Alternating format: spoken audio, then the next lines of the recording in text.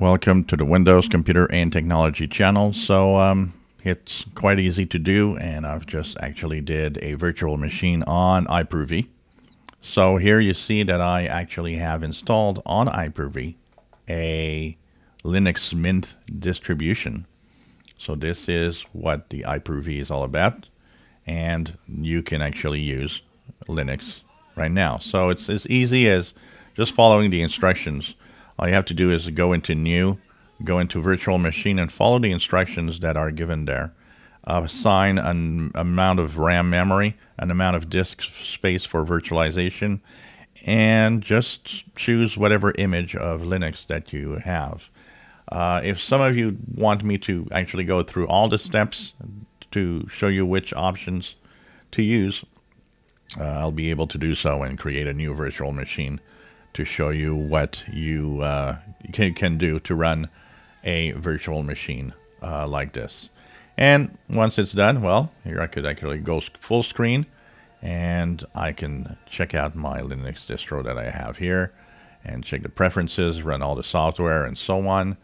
There are ways to do connectivity so that your Linux distro will actually have an internet connection if you desire. And so, like I said, it can run Windows, it can run Linux, it can run whatever is something that you want to have.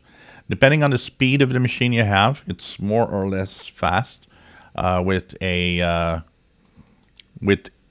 fast computer, a modern computer with a lot of RAM and an SSD drive in general, this is as fast pretty much as any computers that you will do on your own if you want, but it all depends. Here it's a little sluggish. This PC is not particularly good for that kind of use.